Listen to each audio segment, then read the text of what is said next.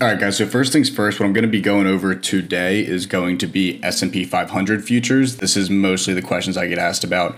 Obviously, futures trading itself, the entire market comprises of a lot of different things you can trade, right? So all the commodities, wheat, soybeans, corn, oil, natural gas, all that stuff is traded via futures. Today, I'm going to be diving right into S&P 500 futures, though.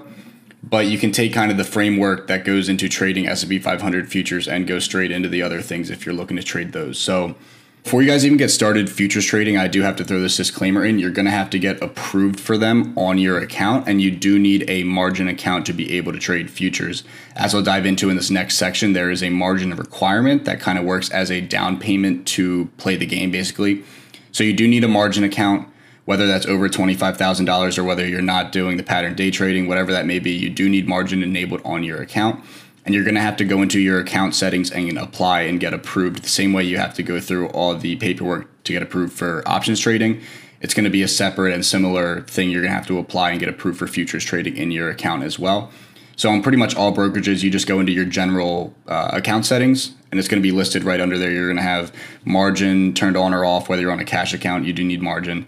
You're going to have your, apply for options trading, apply for Forex trading. Futures trading will be right in there with that. So you're going to have to go ahead and apply to get approved for that before we even get into trading them. The way S&P 500 futures trading works, if you're searching it in your platform, it's going to be /ES/ES. That's going to be, I guess you would call it the ticker to pull these up, right? The way they work is you have an initial, what's called a margin requirement. You can picture this as basically being your down payment to play the game, right? This is like the cost of playing futures. It's kind of like you're holding something in escrow. So it's not like you're purchasing something at 16,000 and then it's just whatever from there, right? Like you're not buying a $16,000 share of a stock. It's pretty much your margin requirement. It's your down payment to play the game of futures. And so the way it works from there with full size /ES, that's your full size S&P 500 futures. It's going to be 16,000, give or take a little bit, and your fees per contract. And then the way it works is plus or minus $50 per point. So you can literally think of this as the way leverage crypto works, anything like that. So per 1 point that they go up or down, you're going to make or lose $50 per point. And so if you buy, let's say, you buy /ES, you go long a contract at $4,100. It goes to $4,200, you just made $5,000. That's exactly how that works.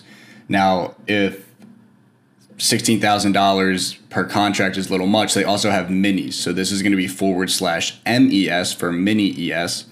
These are going to work exactly the same at a 1/10 cost basis. So they're going to be $1,600 per contract to buy, or your margin requirement to get a contract, and then it's going to be plus or minus $5 per point. And so I think these are a really great tool, whereas options trading is obviously going to be the most lucrative, right? You're not going to have a 1,000%, like a 10-bag trade on futures. Realistically, it's impossible. These are a great tool, though, to work in conjunction with options because it's a lot simpler, right? You don't have Greeks, you don't have theta decay, you don't have to time your entries as well. If you think the stock market's going to go up, you get long. If you think it's going to go down, you get short on futures, and you would just sell contracts to get into a negative position, right? That's how going short works.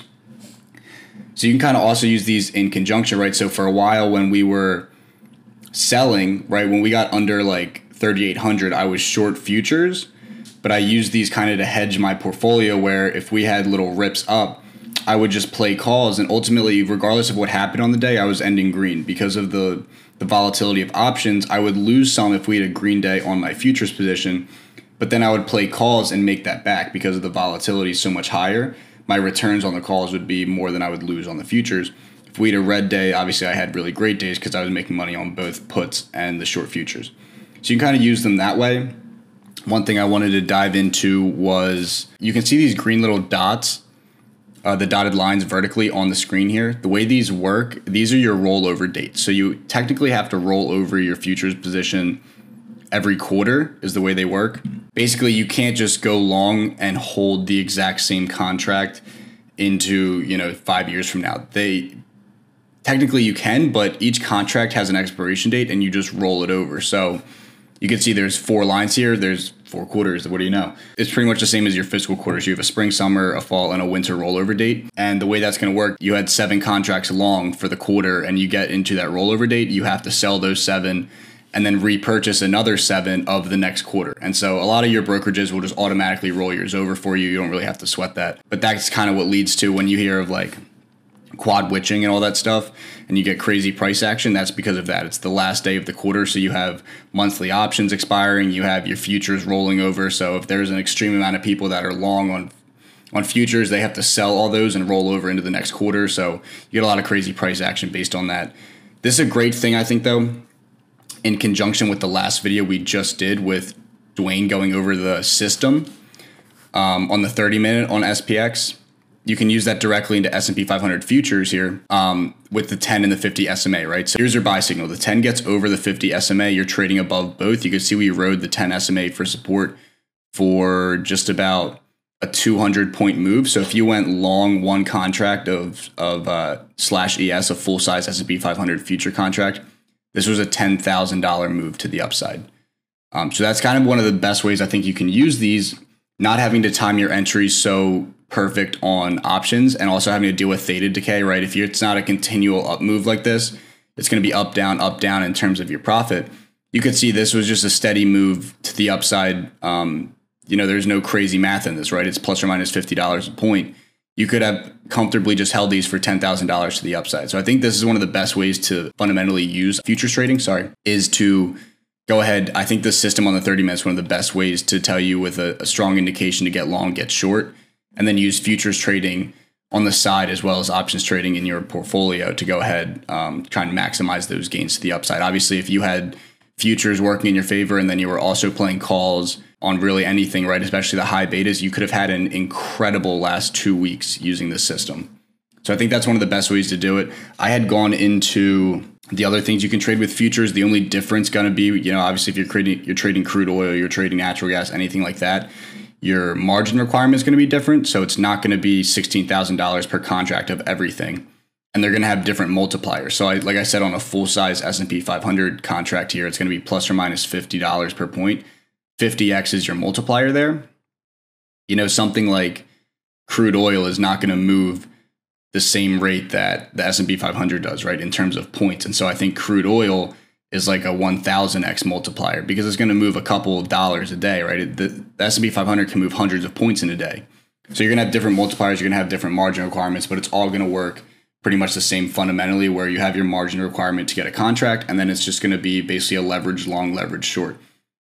So this is one of the great things. They also do trade like 24/5, I guess you could call it. There's a gap between 4 p.m. and 6 p.m. every day where they close down trading. But besides that, they open at 6 p.m.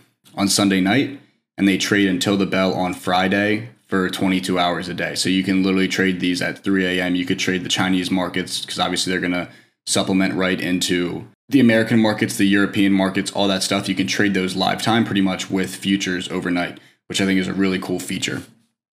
So that's pretty much all I wanted to cover today was this futures trading. Obviously, if you're using the system, you're going to have to turn your extended hours off because these things do trade, 22/5. You're going to have to turn those off to accurately use the system as it's based on SPX, which does not have extended hours. Besides that, I think this is a really, really great way to go ahead, kind of supplement. I know a lot of you guys aren't holding long positions right now as we're in a bear market. So I think this is a great way to do something with that cash you have sitting. Odds are you're not using 100% of your portfolio in options trading. I think this is a great thing to kind of have working for you on this side as well.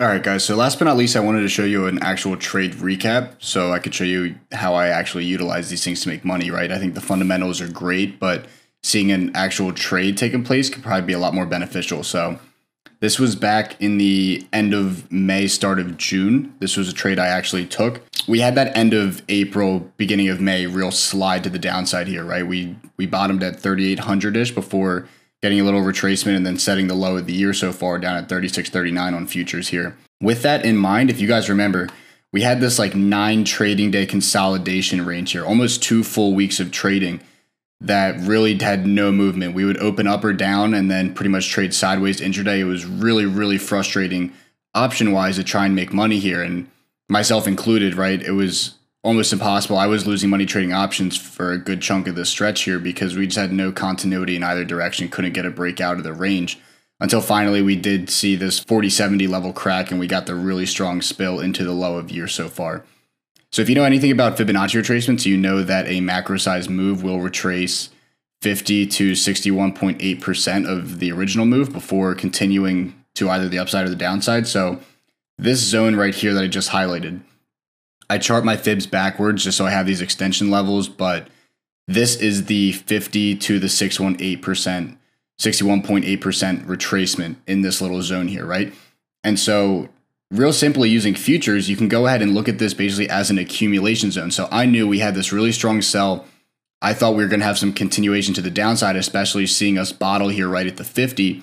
And so right between the 50 and the 61.8% retracement, I looked at this as my, call it a supply zone, right? This was my area to get short. I would have used a daily candle close over the 61.8% retracement as my stop loss. And every time we broke into here, I was just accumulating more and more shorts until finally we did break through and we got this really strong move to the downside. So I think I had a cost basis right around 41.50. I got some as we were running up to the 50 retracement. I got some the couple of days we cracked through it. And then as it really started to look stronger and stronger, we were getting these daily candle rejections off of it multiple times. I started loading some then a little under 41.50. So I'm pretty sure that was my, average cost basis on the short. We fell all the way to 36.39 at the bottom. So I was just about $25,000 profit per futures contract of /ES, right? And if you were playing minis, that would have been plus $2,500. So that was about a 500-point move in our favor to the downside from 41.50 to 36.40-ish times $50 per point in your favor, right? 25 grand per contract. So that's like 150%, right? On a futures trade. You really can't beat that. That's kind of how I like to look at these because options trading was damn near impossible right in this zone. So in times like this, when movement's slow or you're kind of consolidating or basing, that can really lead to futures trading being a very, very easy and profitable way to go about this because I had my set stop loss over this level. There's no theta decay. There's none of that BS, right? You just get short at the price level you think. This one happened to work out perfectly. And I got short in this zone and we flushed right through down to the downside, right? And you could do the same thing to the upside if you were just using a support level, say. Even if you don't get the move immediately in your favor, it's totally fine. As long as you keep accumulating at that support zone, you get long. If you have strong conviction in that move, ultimately, hopefully it pans in your favor and you don't exactly have to be right on, right now. As you do with options trading, entries, everything, timing is everything. Futures trading, you can afford to kind of let the markets do what they do and just get long at a said price point and let it play out, or get short at a said price point and just let it play out however it should choose.